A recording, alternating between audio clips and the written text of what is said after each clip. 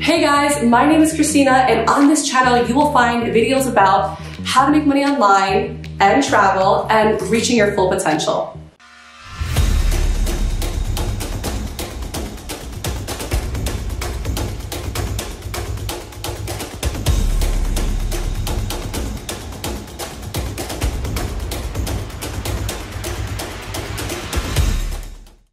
Okay, so today I'm gonna help you figure out what to teach on Outschool.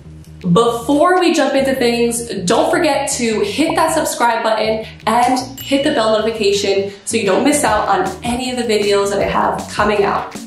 All right, let's get started. Okay, so the first thing I want you to do is think about the answers to these questions. So first, what are you passionate about?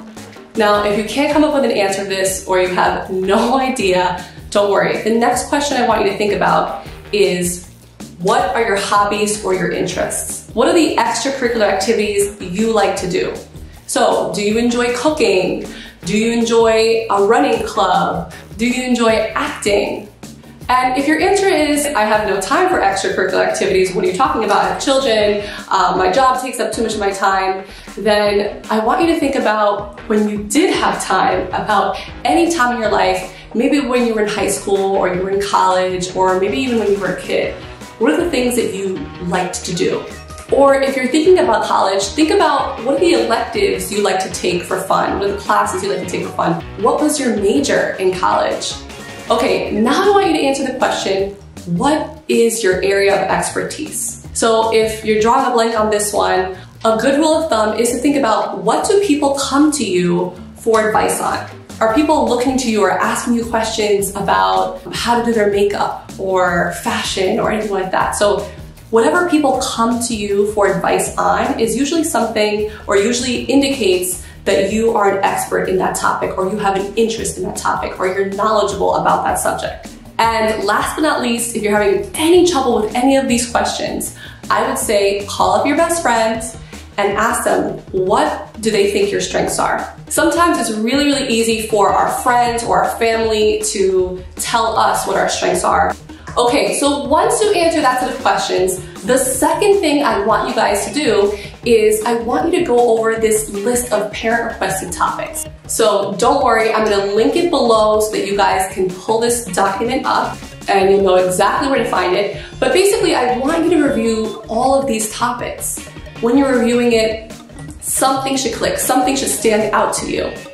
Okay, so after you scroll through this document, I want you to choose 5 topics that stand out to you. So these are 5 topics that you think you would feel comfortable teaching on. And I want you to order them. So tell me, which topic do you feel most comfortable teaching on? Which topic do you feel least comfortable teaching on out of the 5? So you're gonna order them. So I want you to remember, when you are choosing a topic to teach on for Outschool, Outschool really wants you to teach a topic that, 1, you're passionate about, and 2, they want you to teach a topic that you have expertise in. So you basically have to have some sort of background, some sort of experience about that topic. Another piece of advice when you are creating a lesson and you're applying to Outschool is try to focus on one niche. So if you are bilingual and you speak a second language, maybe that second language is Spanish, all right? And maybe you have a lot of other ideas of things you want to teach. Try to focus on one niche when you're applying to Outschool, when you're trying to figure out what you want to teach on. I think it's a lot easier to focus on that one niche, talk about all the experiences that align with that niche, that basically make you qualified to teach about that niche. All right? And I think that's going to be a lot easier when you're going through the process to try to get approved and when you're creating a class. And then once you create your first class and your second class, you get all this experience, then it's going to be easier for you to branch out. All right?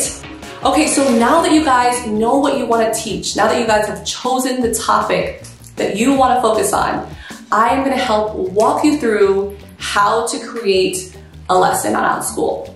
So if you want to create a lesson, I actually have another video about that, and I will link that video below so that you guys can check that out.